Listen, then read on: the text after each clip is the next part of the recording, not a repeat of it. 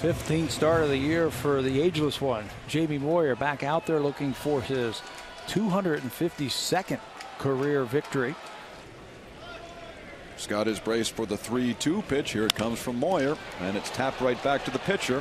He plays to first, and the inning comes to an end. He checks the runner, comes to the plate, grounded to third. Phillies goes across the diamond, and that's the inning. Relies on change-ups and location and things like that. So I disagree a little bit. I think a pitcher like Jamie Moyer can help you get out of a slump. And the 2-strike pitch swung on and missed. So Moyer gets the strikeout pitch and gets out of this, leaving 2. And he waves and misses, and is called out on strikes. The ball's going to go further. There he goes. He just struck out. Moyer gets him on a changeup at 73 miles an hour, and Hill is 2 for 3. Slow, slower, slowest. You first have to be a good hitter. Runner goes.